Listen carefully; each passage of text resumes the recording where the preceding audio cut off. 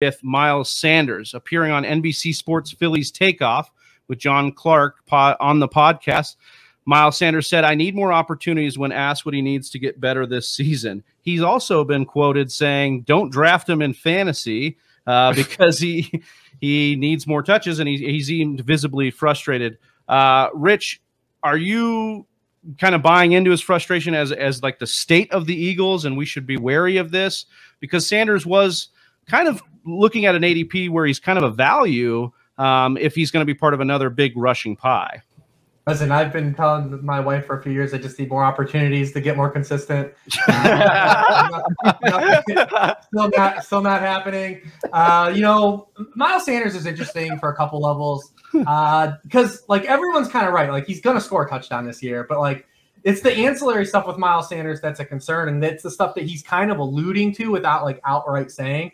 This is a team that's going to run the football. He's been hyper efficient. The RPO runs are going to be, look at his yards per touch have been over 5 yards per touch every year of his career.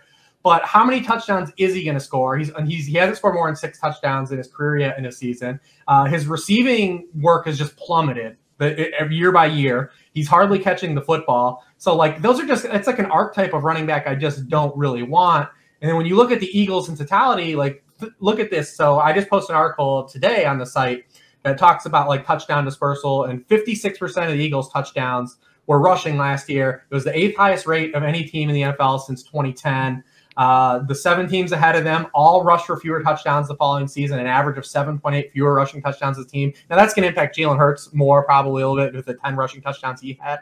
But, like, how many more, like, what kind of touchdowns is Miles Sanders going to score? We know he's going to score more than 0, but, like, is he a guy that's going to threaten to score, like, 8, 10? Probably not. And, like I said, without him catching the football, like, just not really the kind of back I'm interested in, like, taking a shot on. Although I can see where people say, like, yeah, I drafted him here and he finished above that ADP. But he's going to be a guy that, like, you're probably going to talk yourself out of playing on a good number of weeks because he'll have a 3 or 4 week stretch where he doesn't score a touchdown and he's not catching enough passes to insulate his scoring. And you might bench him for a week if he has a tougher matchup, and then that'd be the week he scores. And you're like, well, what the hell? I'm not going to get it right. Like, I'm just not really interested in the archetype of player Miles Sanders is. And it's frustrating because I think he is, like, potential, like, arbitrage and, like, a guy like J.K. Dobbins in a similar, like, kind of offense, relying on big plays, not going to catch the ball a lot.